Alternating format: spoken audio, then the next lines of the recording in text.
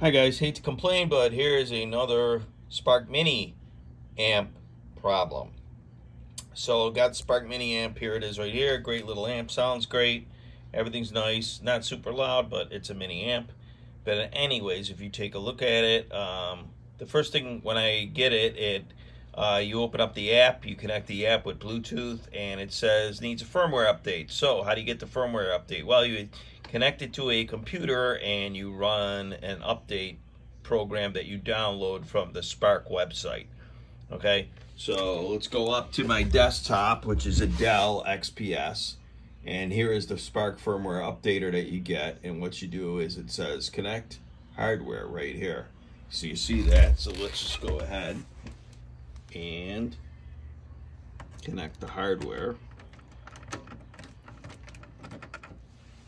Okay, and now you'll see you don't hear any noise, but you'll see that it's charging. So it does recognize the USB. The USB is working. It's not a bad USB port or anything like that, and it's charging. Okay, but up here it's not recognized at all. Connect hardware does nothing. So what they tell you to do is they send you this mini firmware updater with logs, which runs a log. Okay, and so let's do this one. Let's even run it as administrator. Say yes. Runs it as administrator and it does nothing. Let's do it again just in case there was something. Run it. It says nothing. The log text that it creates right here will give you a message, and it says found MIDI out device, wave synth, no device found. Okay, so there you go. It's not really finding a device at all.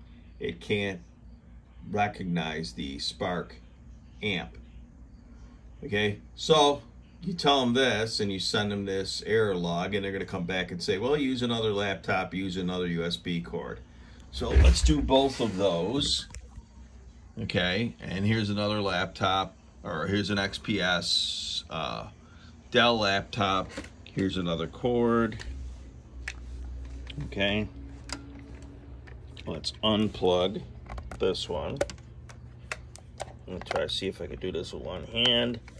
And there it is. I plugged in the other cord. And here's the laptop right here.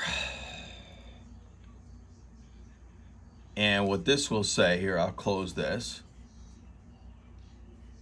And I'll do the mini firm upware. I'll start it just from where it is. And I'll run it as administrator. Turn on your Spark Mini and connect to your PC or Mac. Okay, I did it. Now it's going to say long press on pair and power buttons to start update. So I'll go down here and I will long press the two buttons that are back here. Ready?